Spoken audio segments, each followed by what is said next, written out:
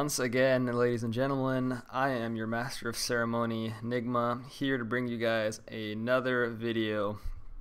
I'm sorry this took so long.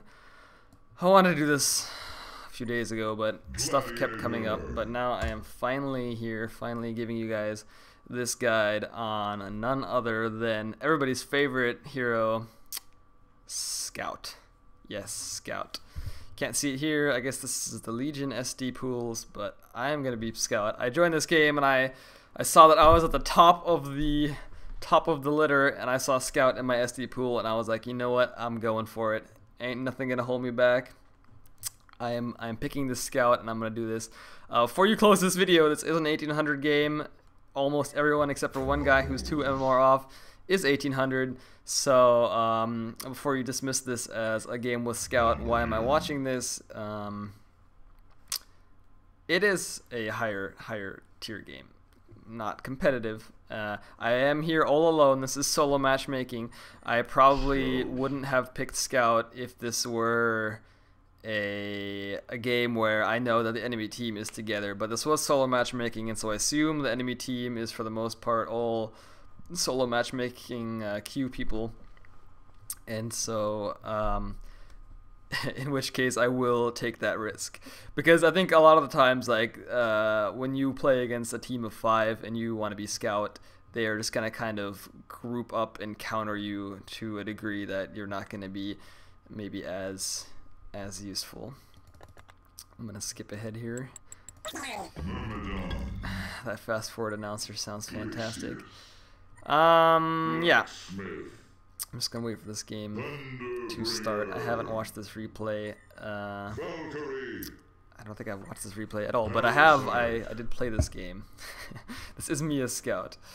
A few days ago. So what you want to do as Scout, right when the game starts, I grab the Iron Buckler, I grab the Logger's Hatchet, and I grab a health potion. You can get Runes of the Blight. I prefer health potion because it does heal slightly more altogether. And I just sprint down to one of 2 rune spots. Now, obviously you want to let your team know that you're actually going to be going to the top lane if you're Hellborn. So if I'm going top lane as Hellborn, that means I'm going to go to this rune spot first, and then I'm going to go here and then return to the lane. Now, if I was Legion bottom, then I would go up here first, ward this first, and then ward this, and then come down and to my lane. Scout usually always goes into the lane that he can pull. There's really no exception, because simply because Scout, fast forward through this pause, Scout has the unique ability, of course, to not just place wards, but counter ward wards, and not just any wards, but also here the wards that they will place to block the neutrals.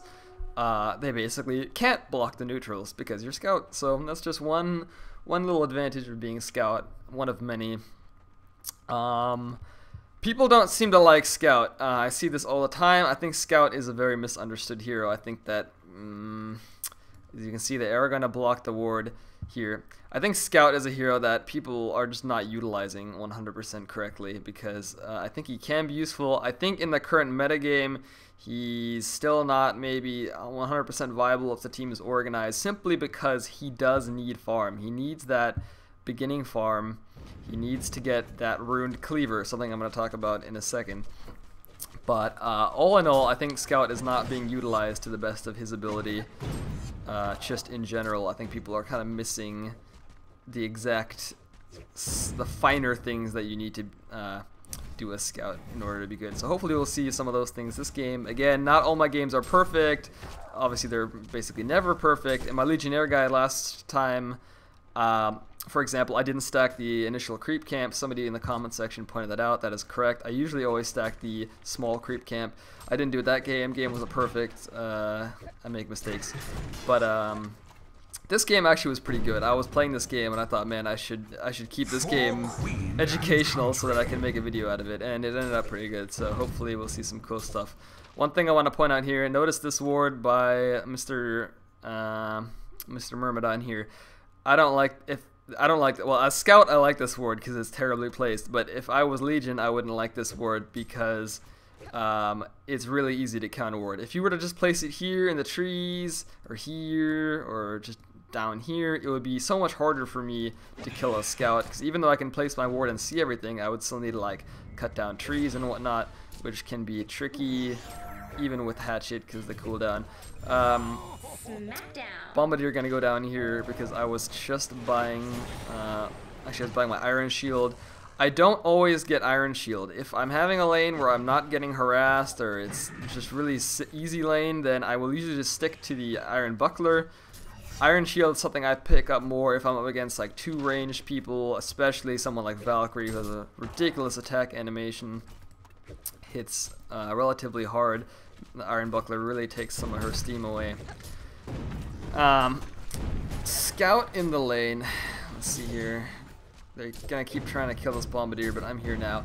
One thing to note is Scout, like if they start attacking your teammate, you should sort of get in their face and start auto-attacking them.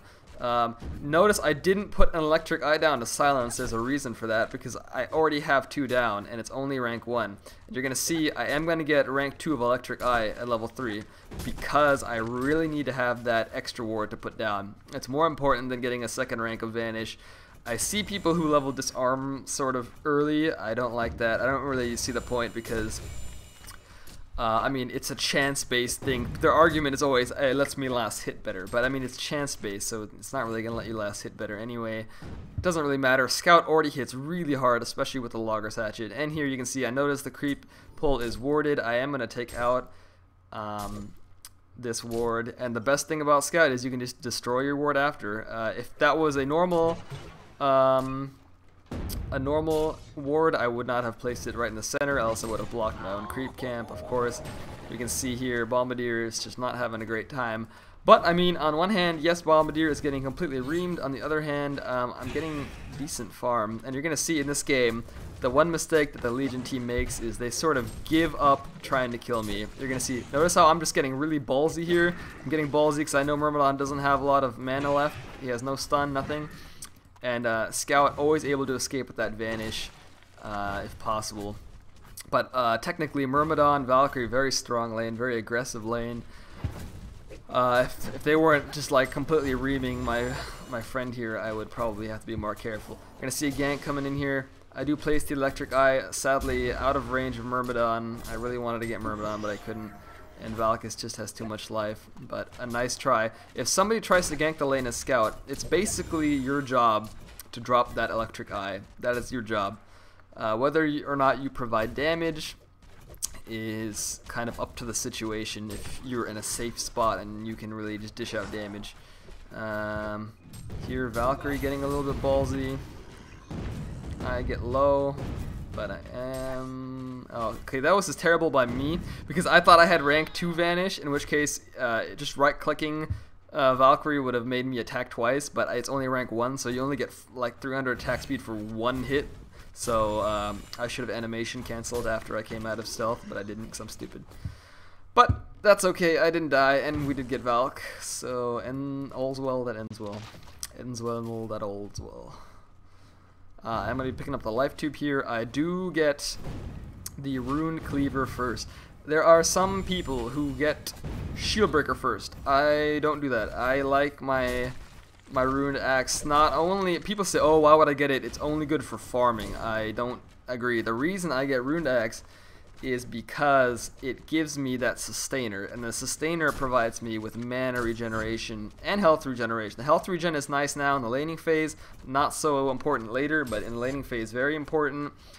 But the mana regen is useful all the time because Scout doesn't have, you know, that great of a mana pool, and he really needs that mana regen to sort of be useful.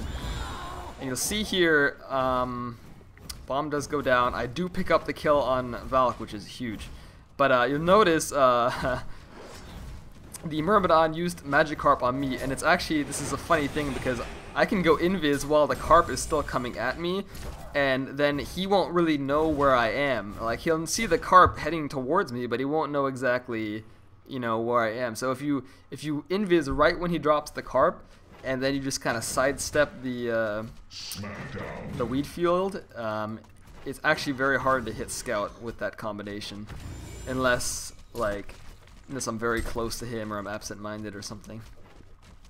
But so you can see here, what does the GPM look like? I am the top of my team. Scout, he hits really hard, or she in this case, with Logger's Hatchet. I mean, it's so easy to score last hits. Assuming you're not being like completely harassed out of the lane, you should be getting last hits quite easily. I am missing some, but in general I'm still 260 GPM, which will hopefully continue to sort of go up throughout the game. It's also not uncommon for the enemy to counter your electric eyes. You notice in this game, if I had to complain about my enemy team being too dumb, I would say that if you're up against a Scout, you're gonna think that he's probably gonna put electric eyes somewhere, and unless he like wants to cut down these trees, which was something that you used to be able to do, but now you have to cut down like 2 or 3 to make it work, so I don't bother anymore. I just put it here to save time. You should kind of walk around these edges here and look for Scout wards. Same here. It's usually always here. This is kind of the best spot. Shows you the rune, lets you counter ward up here if you have a normal ward. If you're playing against Scout, check for that. It's really a pain in the ass, because often his team will be relying on these wards, these electric eyes. You see my team has no regular wards, because they figure this, Scout's gonna drop wards, and I did. But if they removed these, then I would be, or our mid rather, would be in trouble. You're gonna notice here that even though I did counter ward this pull, we're not really pulling it too often. That's because it's not my job to pull it, it's Bombardier's job to pull it, and he's just having a bad time, and he's not really here anymore. I don't know what he's doing. He's going like somewhere else now. But in general, it's my job to sort of make sure there's no ward here, and then it's my babysitter's job to stack, pull the creeps, etc. I mean, you can mix it up. There you go, another juke I did there. They do have a Word of Revelation here now, and it's going to be interesting because I don't know that this ward is here yet. I don't think. Oh, I do. I did see it. I did see them put down a ward here, and I didn't see dust go off, so I know it's a ward, and instantly counter ward it. Bam, they wasted 100 gold trying to kill me, and they failed. Generally, when ganking Scout, I like to use dust over wards, unless you're pushing, because that's an entirely different thing. But if you're just trying to gank, I think dust really the better option here. I think we're going to see a thing here.